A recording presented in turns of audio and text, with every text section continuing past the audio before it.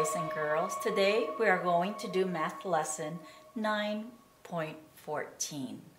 Just a reminder though, this is already a chapter review. I'm going to review a few things that I feel that you might have a problem with your worksheet today. Tomorrow, lesson 9.15 is a chapter review of chapter 7, I think all the way to number 9. I assume that you already know how to solve these problems, so we will not have a video tomorrow, okay? I want you to just take out this page and do it all by yourself. I know you can do it by yourself. All right, let's start. First of all, I think numbers 1 to 10 are very easy for you, so let's skip to number 11. Okay, number 11, you will see that the problem is written across the page. And you know when that is written that way, you have to write it going down, right? Because it's easier that way. So when you see 39 take away 14, go ahead and write it going down.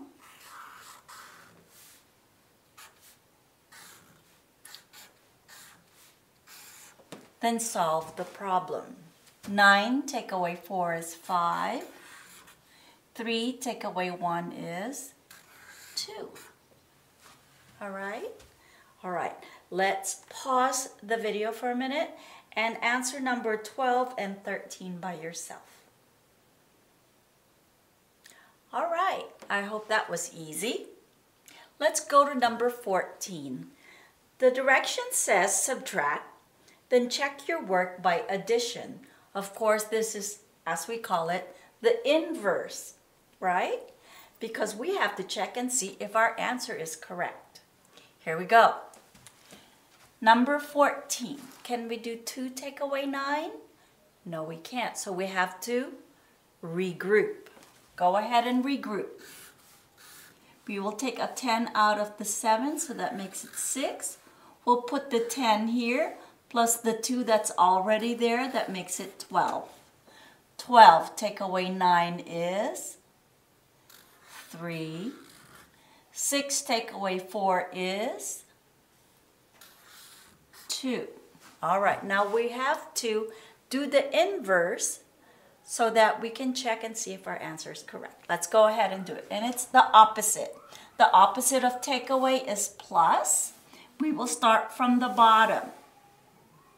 Part plus part, which is just this number going over, okay? 9 plus 3 is 12. We have to regroup. 1 plus 2 is 3, plus 4 more makes 7. Let's check. 72 and 72. That means our answer of 23 is correct. Pause the video. Do the rest by yourself. All right.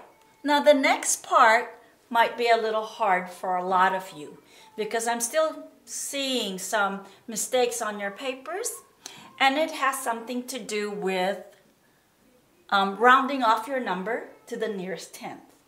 When you round off your number to the nearest tenth, all your answers will end in 0, because when you count by tens, it's 10, 20, 30, 40, 50, and so on. All right, let's review a little bit. I think we all need to review, all right? Your first problem is 57, take away 14. Let's solve that first. 7 take away 4 is 3. 5 take away 1 is 4. Now, we have to estimate it or round the number off to the nearest 10. First number is 57. 57 is between the numbers 50 and the number 60. Now notice that the number 57 ends with the number 7. Let's look at this. The number 7 is right here. And it is closest to the number that is rounded up. So 57 rounded up is the number 60. Okay? 57, closest to the number that you have to round up. Number 14 is between the numbers 10 and 20. Now let's look at it. It ends with the number 4. Number 4 is closest to the number that you round down to. So the answer for 14 rounded off is 10. Now you can solve the problem. 0 plus 0 is 0. Take away, sorry. 6 take away 1 is 5. All right? Pause the video. Answer the rest of the page by yourself.